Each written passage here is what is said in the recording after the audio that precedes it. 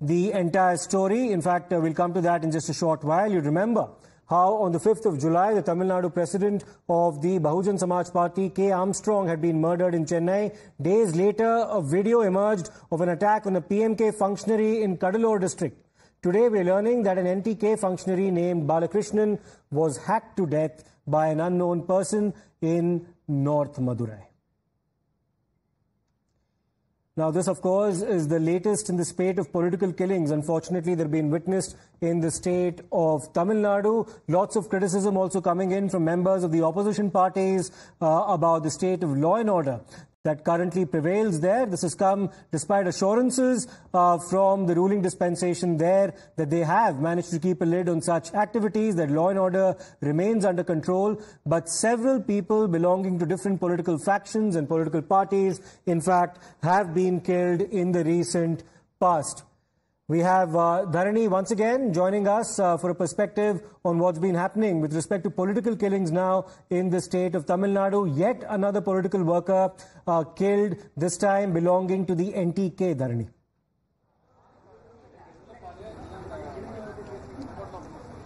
This incident happened today morning in Madurai district of Tamil Nadu.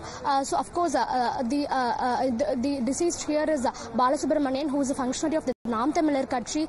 He was the deputy secretary for North Madurai in Nam Tamilar Katchi, and during his morning walk today morning, unknown persons, they had attacked him with sharp weapons, and as soon as the attack happened, the accused, the murderers fled the spot, is what we're given to understand.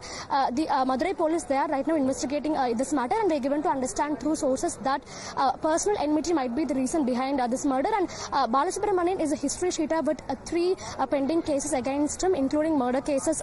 Of course, this murder that happened today morning, this has happened in a prime location in Madurai, and we're given to understand that a police station is located just a few meters away from the scene of crime. So this again raises questions about law and order in the state. Recently only we saw the Bahujan Samaj Party state president Armstrong getting killed in the state's capital, and now we are looking at another political functionary getting murdered in Madurai. And although the fact here is that the police suspect a personal enmity in this matter and not a political enmity.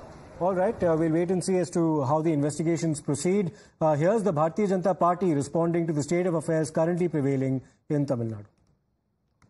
One more political murder has taken place in Tamil Nadu. After Armstrong and the attack on the PMK functionary, now we are seeing that how an NTK leader has been hacked to death. This shows the deteriorating law and order situation in Tamil Nadu. 65 Dalits were also killed. Rahul Gandhi, India Alliance, none of them will open their mouth.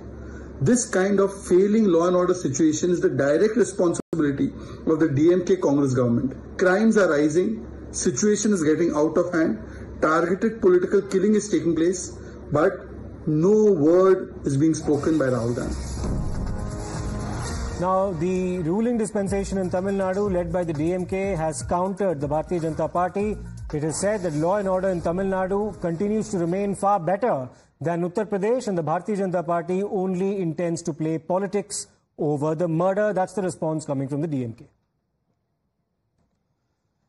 So the DMK and the BJP, among other opposition parties in the state of Tamil Nadu, currently caught in a war of words. Unfortunately, the murder of this NTK leader is not the first of its kind in the state in the recent past. There have been a spate of such killings. Let's in fact listen to what the DMK has had to say. The fact of the matter is, the opposition in Tamil Nadu, that's the ADMK and also the minor opposition, BJP, are trying to politicize anything and everything. If you compare Tamil Nadu's law and order with BJP rule state, in terms of number of crimes per lakh population, we are doing much better than Uttar Pradesh, Madhya Pradesh.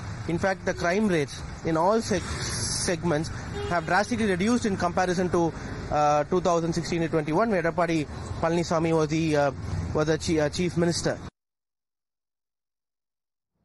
So that's the response coming in from the DMK. Thanks a lot to Dharani as well for her perspective on the story. We'll take a short break right now. We'll come back with a lot more lined up on the other side.